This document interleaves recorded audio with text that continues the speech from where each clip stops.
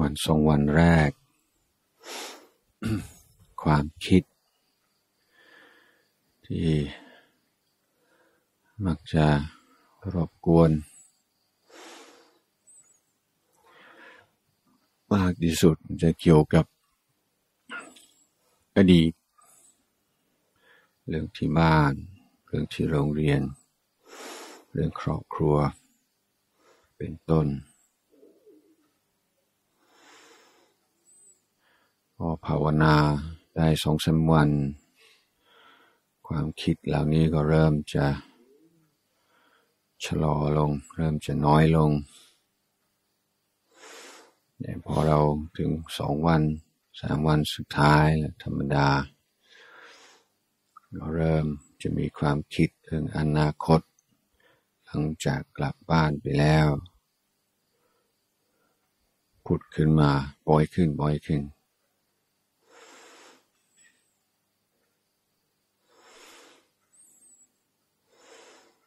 อย่างไรก็ตามหน้าที่ของเราก็คือไม่ใช่จะบังคับจะเก็บกดจะปล่อยตามแล้วมีหน้าที่รู้เท่าทัน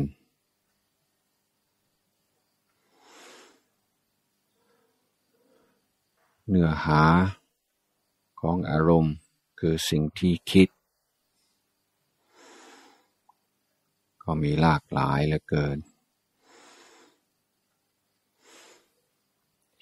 แต่ถ้าเราดึงจิตออกจากสิ่งที่คิดสังเกตตัวความคิดดึงจิตออกจากความจำสิ่งที่จำให้เห็นตัวความจำเป็นอาการของจิตที่ปรากฏอยู่ในปัจจุบันความจำคืออาการของจิตเกิดขึ้นแล้วดับไปความคิดไม่ว่าคิดดีคิดชั่วคิดแล้วสบายใจคิดแล้วไม่สบายใจทั้งหมดนี้คือตัวความคิดนั่นเองเกิดขึ้นแล้วดับไป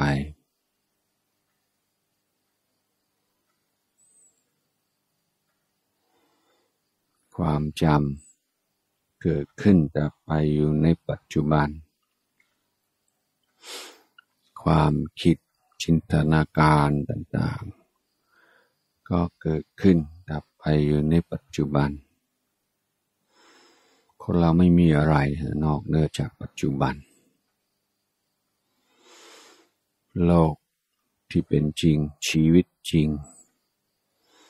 ความจริงทุกประการทุกระดับชั้นมันอยู่ตรงนี้อยู่ในปัจจุบันถ้าเราสนใจเรื่องความเจริญของชีวิตต้องการป้องกันความเสื่อมต้องการจะดับทุกข์สร้างสุขเราต้องมาอยู่ตรงนี้อยู่ในปัจจุบันเทคนิคต่างๆก็เพื่อตื่นรู้อยู่ในปัจจุบันรู้ตื่นเบิกบานอยู่ในปัจจุบันขณะ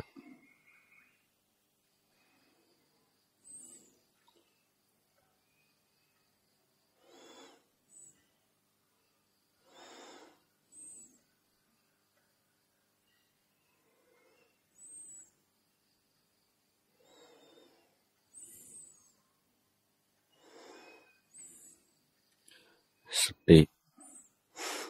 ท่านเปรียบเทียบ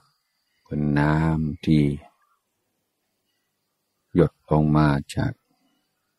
ก๊อกน้ำในเบื้องต้นมันจะหยดหมายถึงว่าช่วง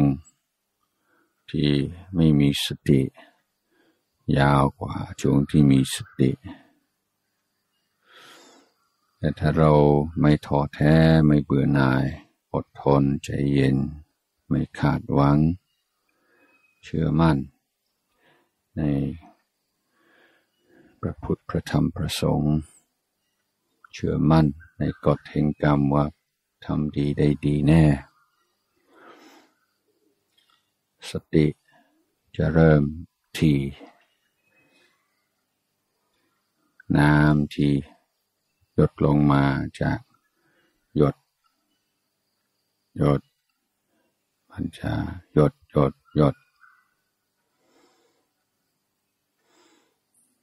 จนกระทั่งจะรู้สึกว่าช่วงแห่งสติเริ่มจะยาวกว่าช่วงขาดสติในที่สุดหยดน้ำก็จะประดิษฐ์ประต่อเป็นกระแสน้ำกระแสนี้มีชื่อว่าสมาธิคือสติสัมปชัญญะติดต่อกันเป็นกระแส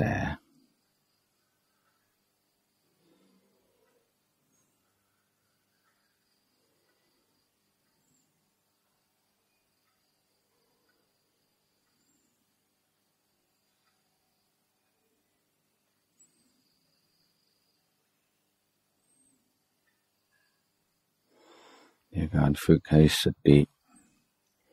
ประดิษฐ์ประต่อเป็นกระแสนั้นมันยากมาก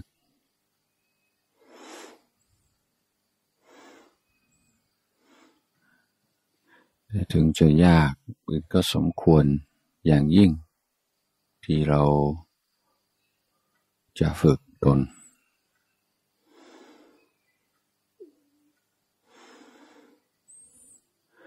เราถือว่าเกิดเป็นมนุษย์ในประเทศอันสมควรคือถือว่าเราเป็นผู้มีบุญมากโลกนี้200 กว่าประเทศและประเทศที่เรียกว่าสมควรประเทศที่คนส่วนใหญ่นับถือพระพุทธศาสนาตอนนี้เหลือไม่กี่ประเทศมนุษย์จนจะ 7,000 ล้านใน 7,000 ล้านนั้นจะมีสักกี่ล้านที่มีโอกาสศึกษาปฏิบัติธรรม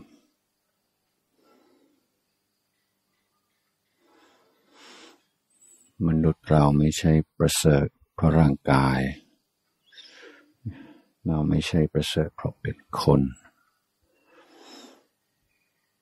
แต่เราประเสริฐด้วยศีลด้วยสมาธิด้วยปัญญาความประเสริฐเกิดด้วยการฝึกหัดแต่ความประเสริฐเกิดขึ้นพร้อมกับการเกิดเป็นมนุษย์เกิดเป็นคนมันจะประเสริฐตรงไหนจะไปกลายเป็นเรื่องธรรมดาแต่สิ่งที่อัศจรรย์สิ่งที่อยู่เหนือธรรมดาต้องเกิดด้วยการฝึก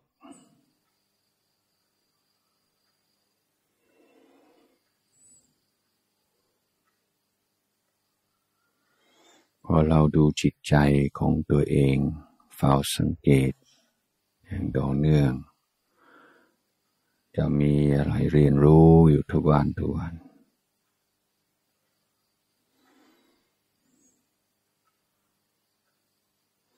จากการหลงไหลอยู่กับ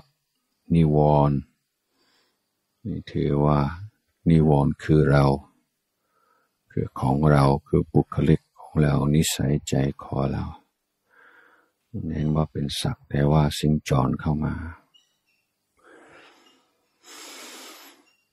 ตราบใดที่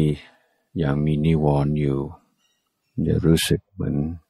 เป็นหนี้สินเหมือนเป็นไข้เหมือนติดคุกติดตาราง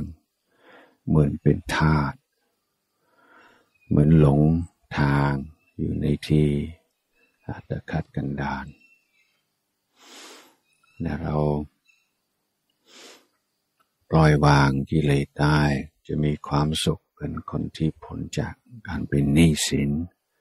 เหมือนคนหายจากไข้เหมือนคนออกจากคุกออก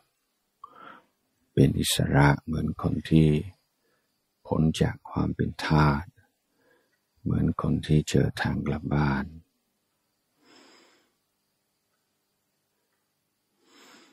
ความสุขเหล่านี้ไม่ใช่ความสุขเพราะได้อะไรสักอย่างแต่ก็เป็นความสุขที่เกิดด้วยการพ้นจากสิ่งที่เป็นทุกข์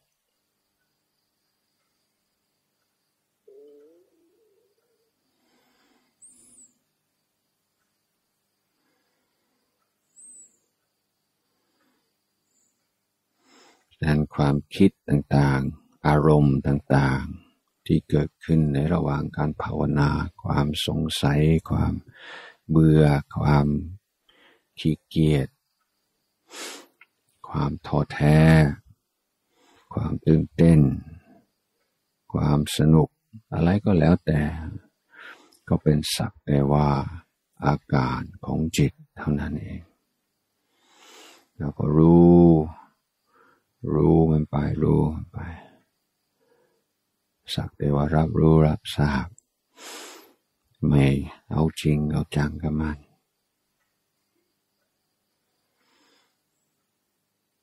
กลับไปอยู่ที่ลมหายใจเข้า